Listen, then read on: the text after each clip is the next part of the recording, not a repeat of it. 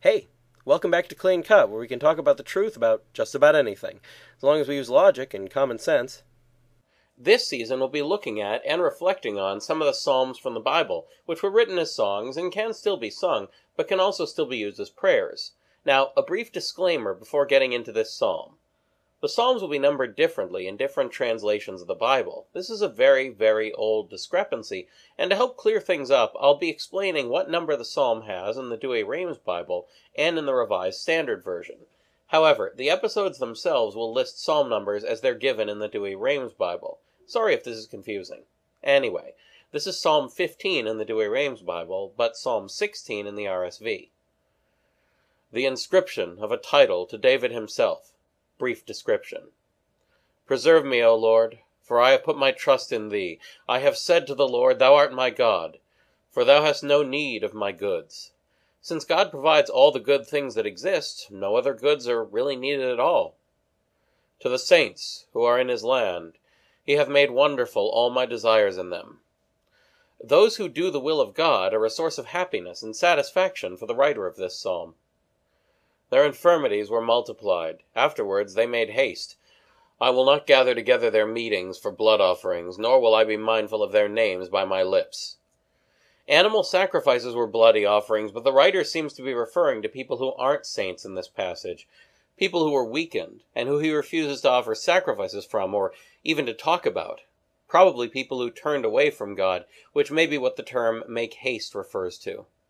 Most likely, therefore, this refers to the pagan sacrifices and offerings to idols, which often involved human blood being shed, or even the sacrifice of children's lives. The Lord is the portion of my inheritance and of my cup. It is thou that wilt restore my inheritance to me. I won't follow the people who turned away from God, because he's the only chance I have for a worthwhile inheritance. The lines are fallen unto me in goodly places, for my inheritance is goodly to me. This probably refers to his respect for his ancestry, but it may also be an indication of his willingness to endure suffering for the rewards that God offers. I will bless the Lord, who hath given me understanding. Moreover, my reins also have corrected me, even till night. The writer of this psalm is very grateful to have been given a mind capable of thought, but even his feelings help him to find guidance.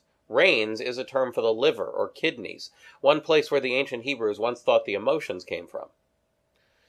I set the Lord always in my sight, for he is at my right hand, that I be not moved. I keep paying close attention to the will of God, so that people won't tempt me to turn against him. Therefore my heart hath been glad, and my tongue hath rejoiced. Moreover my flesh also shall rest in hope, because thou wilt not leave my soul in hell, nor wilt thou give thy Holy One to see corruption.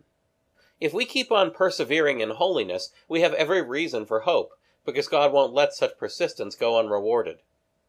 Thou hast made known to me the ways of life. Thou shalt fill me with joy with thy countenance. At thy right hand are delights even to the end.